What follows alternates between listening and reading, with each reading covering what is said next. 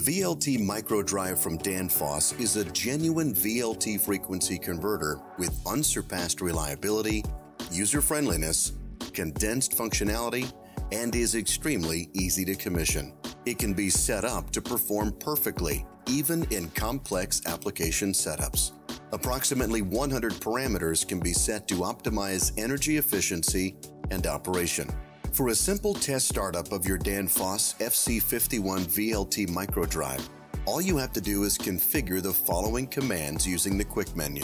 To access the quick menu, press the menu key on the keypad until the indicator display is placed above the quick menu section. Next, press the up and down arrows to select either the QM1 or QM2 menu and press OK to confirm your selection.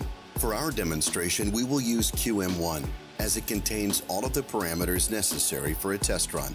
Start with parameter 1-20 to enter the motor power from your nameplate data. There are a variety of options here, so make sure you pick the one that's best for your components. Next, navigate to parameter 1-22 to enter your motor voltage from your nameplate data. After that, set your motor frequency at parameter 1-23 according to your nameplate data. Parameter 1-24 is where you will set your motor current based on your nameplate data. And finally, set your motor nominal speed using parameter 1-25 according to your nameplate data. Once you have configured these parameters, it's now time to give your drive a test run.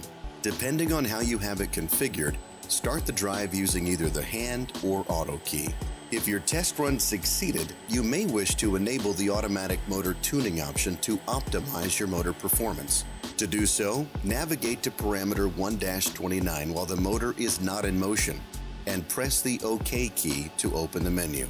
The default option 0 sets AMT to off. Option 2 enables AMT. And option 3 enables complete AMT with a rotating motor. It is usually recommended to run AMT because it measures the electrical characteristics of your motor to optimize compatibility between the frequency converter and the motor under WC+ mode. For best results, run this procedure on a cold motor.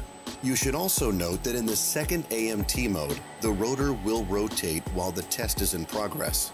You should not place the motor under any additional load while the test is being performed. That's it.